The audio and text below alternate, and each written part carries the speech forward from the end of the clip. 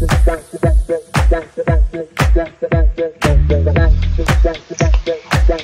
ora, and welcome to this training video on Pay Parity. When Pay Parity is deployed to your service, all users within your setup will automatically be set to a no authority for Pay Parity calculations. We want all organisations to control who does have the ability to view Pay Parity data due to its sensitivity. For those of you that have the authorisation to users and are the decision maker in your organisation, to enable some users for Pay Parity, go to your Centre menu, select Users, select the username required, and in the bottom right-hand corner, you can change this option from No to either Read or Write. Read means they can read the information pertaining to Pay Parity in all fields, but no ability to change. Write means they have full access and can amend, update, delete any data concerning Pay Parity. So please be mindful of your selections for your staff. Once set up, we can go to the Centre menu and select Centre Options. On the far left-hand side, you will see the option that says Pay Parity. In here, you can nominate an effective date that you wish InfoCare to start recording the staff hour count from. This is in relation to the staff timesheet generation in InfoCare. You will want to pre-populate some information pertaining to each employee regarding their hours that they have worked previously in order to set the information up correctly. From that moment on, InfoCare will start recording this automatically from the date that you do enter here. For the purposes of our training video, we have set that to the Monday of this week, being the 15th of July. The Pay Parity attestation will come through automatically pending what you have set up in the funding rates area in InfoCare.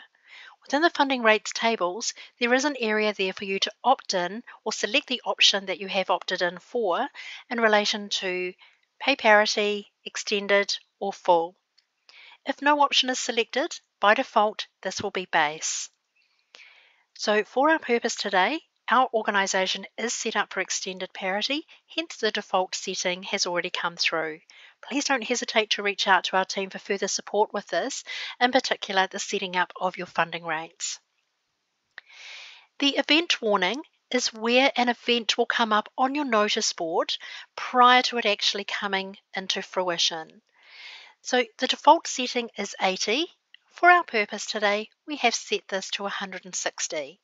So 160 hours prior notice, that warning will first appear on our notice board. We then refer to our staff activities counted in Pay Parity calculations. This is relating to the staff activities that you can select in your staff timesheets for each employee. By default, there are multiple selections that will automatically be included. If there are any other staff activities that you require to be counted towards the purpose of Pay Parity, please note you must ensure you comply with the Ministry's rules regarding what can and cannot be counted. It is just a matter of selecting it to be included, or in some instances, deselect if you deem it should not be counted. If in doubt, please reach out to the Ministry for further support. Once you have made your selections, please click the Update button to save your data. From here, we can work on the Employee menu and setting up employees with their Pay Parity details. Today, I'm going to work on a staff member called Hunter. You will notice for Hunter, we have the Pay Parity option available here. Currently, all of Hunter's details are blank. Hunter is an existing staff member, so we need to select what qualification group Hunter is currently on.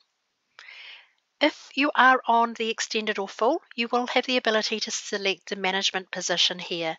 If you are on base and parity, that option will not be available.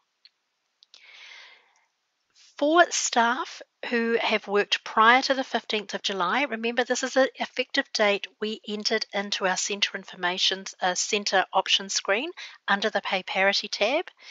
Do need to select the information in here or enter the information in here for their total calculated credited hours. That is all the information that you need to calculate at this point.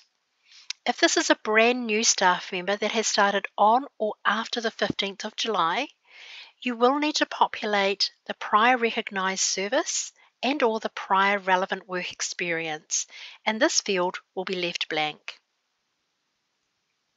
When you do create your staff timesheets in InfoCare, the system will start to generate hours down here depending on the hours the staff member has worked at the service.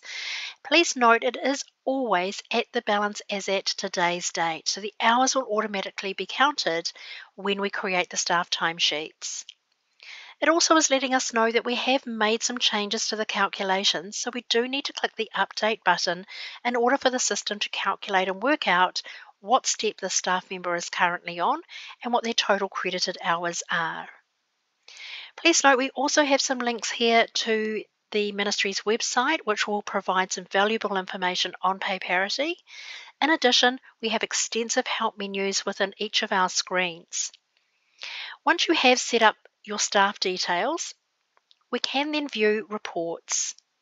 Under the Reports menu, group reports can be selected and the option of General. And here you will see a report called Staff Pay Parity.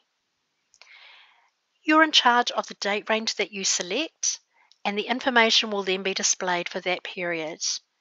Please note those of you who are part of more than one service and those of you with group, region, area or subgroup access, you will be able to run this report collectively for all of your organisations. You do also have the ability to do the create file that will generate the spreadsheet format of this information. We hope that has provided you with some valuable insight into the pay parity functionality in InfoCare.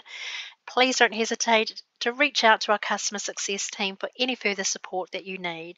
Ka kite.